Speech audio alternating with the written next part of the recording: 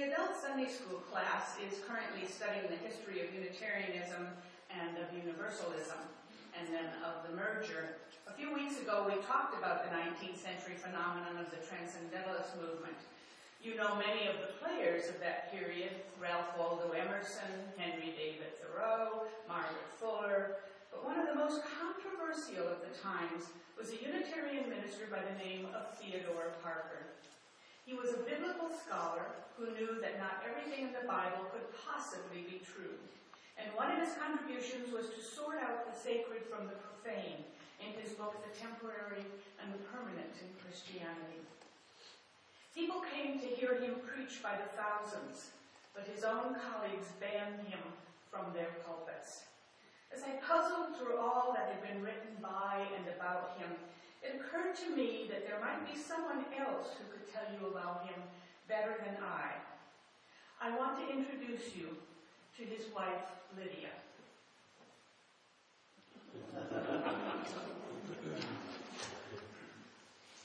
You think you knew him, but you did not know him like I knew him. Like a wife knows her husband and her best friend. You think you knew Theodore Parker as a radical, as a troublemaker, if you were one of those who stood against him. Or you think you knew him as a savior, if you were one of those who were transformed by his voice, by his ideas, by his enthusiasms. But I, Lydia Cabot Parker, Mrs. Theodore Parker, say you did not know him like I did. So I will tell you about my husband, the man who at one time you called the best hated man in America. I will tell you about the anguish he felt over the way his colleagues turned their backs on him. And I will tell you about the hours he spent in research and study so that nothing he spoke in public could be said to be untrue, and how you said it anyway. I will tell you of the passion he had for his faith in his beloved Unitarian church, a love that few would equal or understand. I will tell you of the sacrifices that he made. You said he came to Boston to make his mark on history, but I will tell you that he was a simple man, a man of the land, who would rather have been back in West Roxbury tending his garden, but for the call of God. Shall I start at the beginning on the farm in Lexington, Massachusetts, where he was born, the last of 10 children to John and Hannah Parker, 9 of whom survived infancy?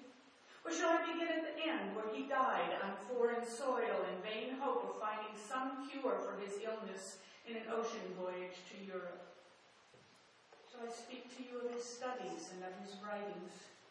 Shall I tell you of his lectures attended by thousands when Unitarian ministers refused to exchange pulpits with him, lest he indoctrinate their puny congregations of 40 or 50 souls? I will tell you all of these things in good time as they occur to me. He was my life, and thus his life is part of mine and lives within me, mixed with my own memories. Forgive me, then, if I do not follow the years unfolding in absolute order, for memories are not stored in the heart in such a plodding manner. I met Theodore when he was a teacher and a student.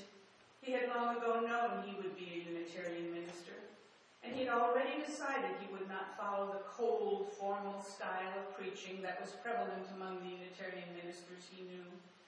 Such a style could reach the mind, he said, but never the heart. He rather liked the gospel which Hosea Ballou was preaching in the New Universalist Chapel. He decided he would make the Unitarian message hopeful, like that one. There was little money in his family for college. Still, he had set his sights on Harvard and would take any path that led in that direction. He had a veritable thirst for knowledge, a great, great thirst. He had passed his entry examinations and registered himself at Cambridge as a non-resident student, thereby avoiding tuition.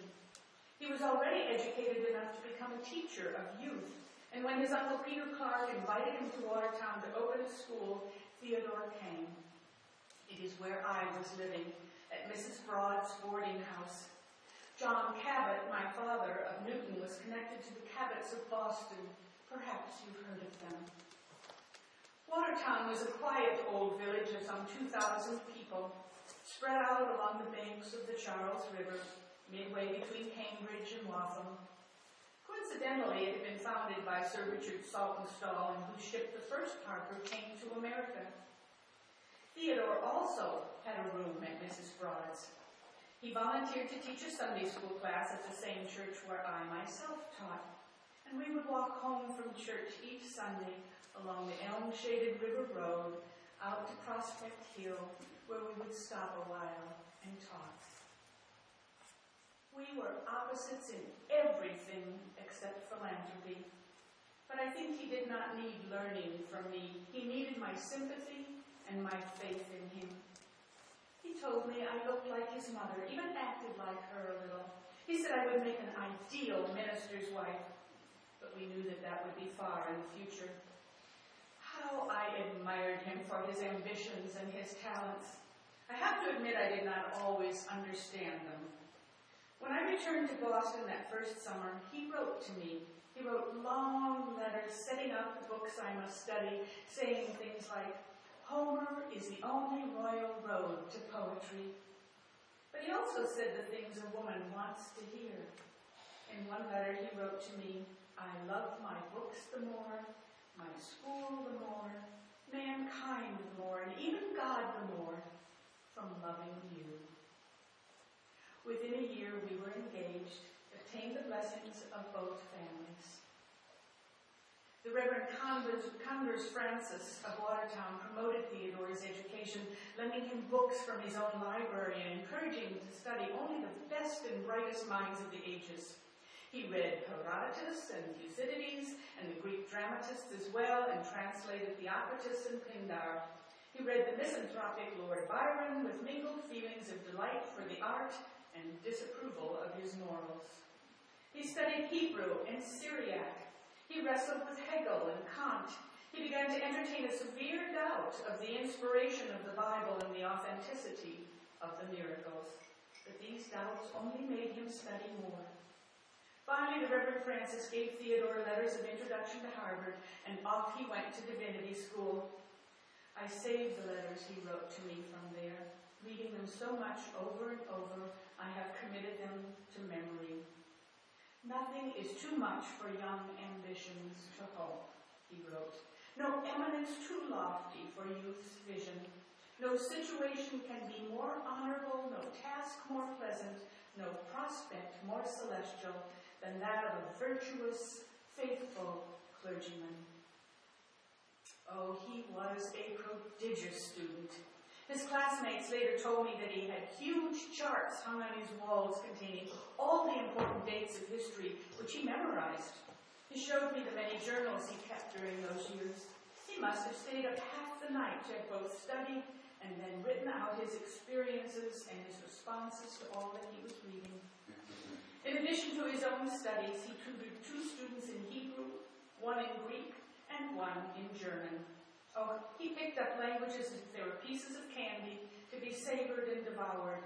He learned Italian, Portuguese, Dutch, Swedish, Danish, Arabic, Persian, Coptic, and he dabbled in the African dialects, and he even took a fling at Russian, which he claims he had difficulty pronouncing. I tell you these things not to brag upon my husband, but to assure you that the comments he was later to make to the world were not idle speculations from an untutored mind. They were truths exquisitely drawn from his vast knowledge of the world and from history, from the interpretations of scholars who had preceded him, and from careful study of every word and nuance. He wrote to me once that an immense change had taken place in his opinions and feelings upon all points of inquiry since he entered Harvard. Later, the Unitarians, long known for their snobbery over their clergy's fine educations, called him overly intellectual. The hypocrites. Now, I know that is unkind of me, but it is true nonetheless. Reverend Francis allowed him to practice his preaching in his own pulpit in Watertown. Theodore looked down on all the dear faces that he loved, including his Uncle Clark and Mrs. Broad, and their familiarity made him less nervous, and his preaching improved. But finding a pulpit of his own when he was done with school was a different matter. I think they were afraid of his learnedness, these rural parishes that might have invited him to speak, afraid that he would think himself above them, which wasn't true. And finally he found a position in Barnstable. Duties were light, and he had time to explore the strange life of the coastal fisherman. Strange, that is, to a Lexington farmer. He also had time to continue his studies, and within his first year he had completed a 2-volume translation of De Wet's Einleitung, and he longed to be less isolated. And though he were eager to be married, he left Barnstable after a year and followed the route of supply preacher while he searched for a permanent parish. He accepted a call in West Roxbury, and we were married that April. After he died, I discovered this promise to me written in his journal: to promote her piety, to bear her burdens, to overlook her foibles, to love, cherish, and ever defend her, to remember her always most affectionately in my prayers. Thus, God willing, we shall be blessed. This, of course, he copied from the Codex Matrimoniensis, but I am pleased to say that he did not fail in his duties as a husband. How did the controversy start? I am often asked that question. And how did it end upon Theodore's shoulders? Why wasn't Waldo Emerson tarred with the same criticism? Wasn't Theodore merely in the beginning supporting what Emerson had told the Harvard graduates in his now infamous address, to preach from the fire in their belly and not from the tepid ashes of their brains? But Mr. Emerson merely shrugged his shoulders at criticism and went on to other provocations. He had quit the church by then and was free from all the politics of staying in its bosom and fighting for what was right. It was all about Transcendentalism.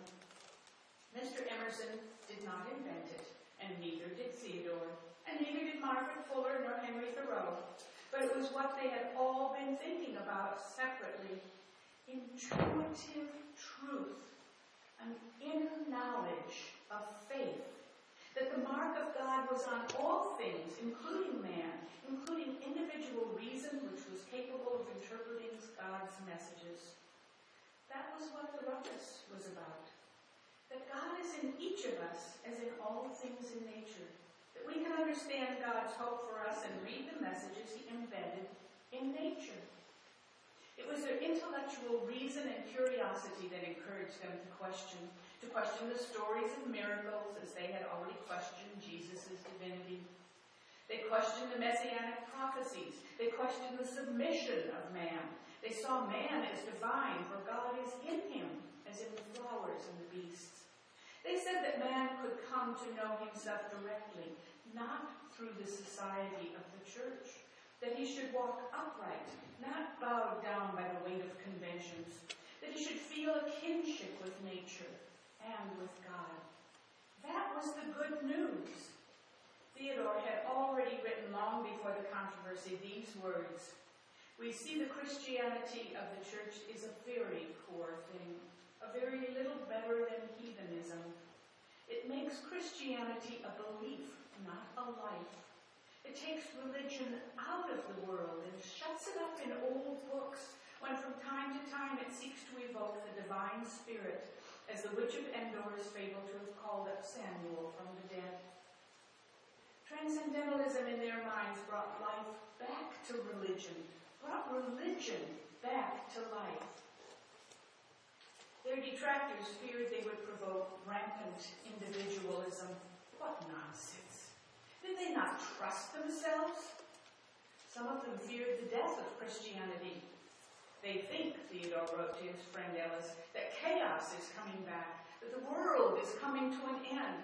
Some seem to think that Christianity, which has stood some storms, will not be able to weather this gale, and that truth will have to give it up now. For my part, I see that the sun still shines, the rain rains, and the dogs bark, and I have doubts whether Transcendentalism will overthrow Christianity this time.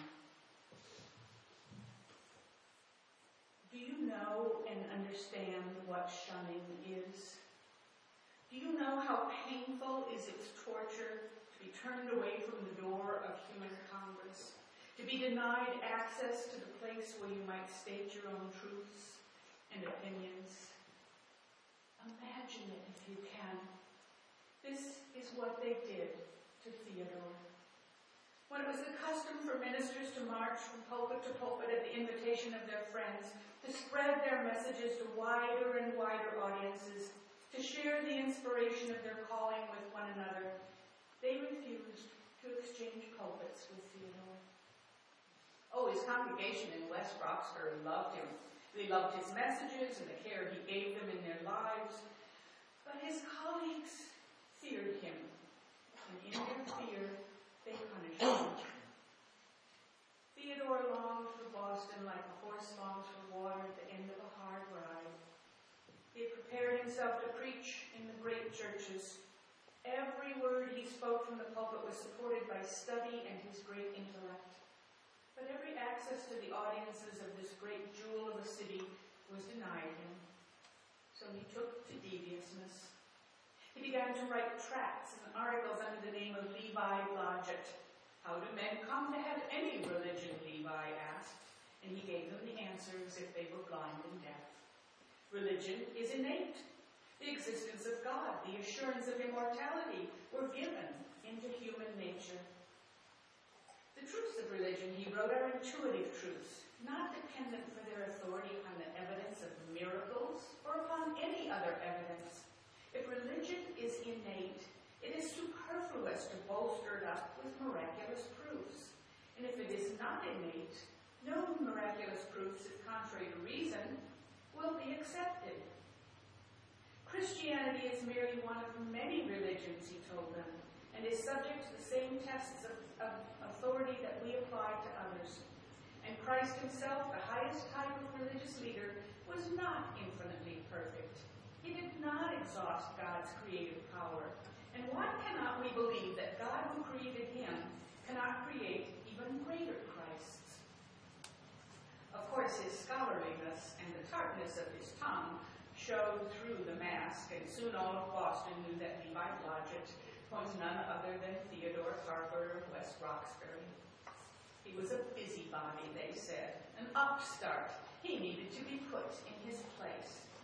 His place, according to them, was not in the church. They asked him to resign, and he refused. They could not make him resign. The Unitarians did not have trials for heresy, although they spoke the word often enough. As he had done in the past, Theodore turned to his studies and his writing. He began to examine Christianity even more closely, both its writings and its histories. He began to examine what was permanent in Christianity and what was mere transience, like the supposed miracles supported by ignorance.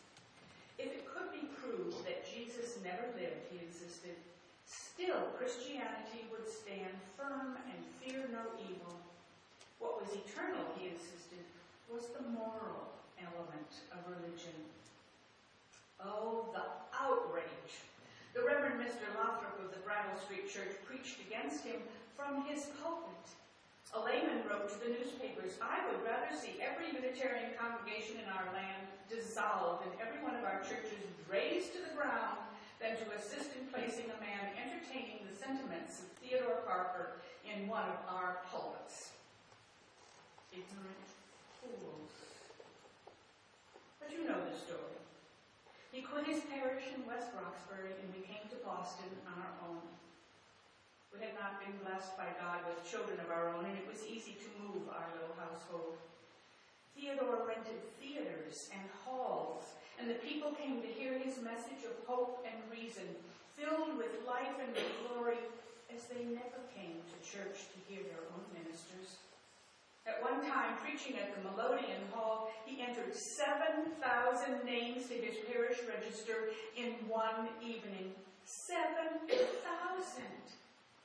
He took the opportunity to speak at the Thursday lectures, a great institution in Boston, and when he was banned from them, the people refused to hear any other speakers, and the Thursday lectures were allowed to die, but Theodore's fame continued unabated. I kept in the background background to all of this. I did not understand the controversy nor the cruelty of his colleagues. I did not take part in the debates. My contribution was to support Theodore and to soothe him when he was hurt and anguished. We adopted a young boy to fill our house with laughter, but I think Theodore never got over the pain of our not being able to have our very own children. But he loved the boy as he loved his work with every fiber of his being. It was his work and the strain of rejection, I believe, that killed him. He did not take care of himself. He accomplished so much, writing so many books, touching so many hearts, but he broke his own heart with keeping dreadful hours and maintaining a deep longing for acceptance. He had made it to Boston, and Boston loved him. He returned that love by working even harder. The world loved him. Scholars wrote to him from all over Europe. When his health began to fail, when he gave in to the debilitations of consumption at the tender age of 50, he was known worldwide as a social reformer, an ethical scholar, and a beloved preacher. Even on the ship on the way to Europe, where he hoped to find rest and a cure, he wrote and published another book, the memoirs of his own ministry. It told of his work for the regeneration of society, and that was what would last. It told about his books, and that was how he would be remembered.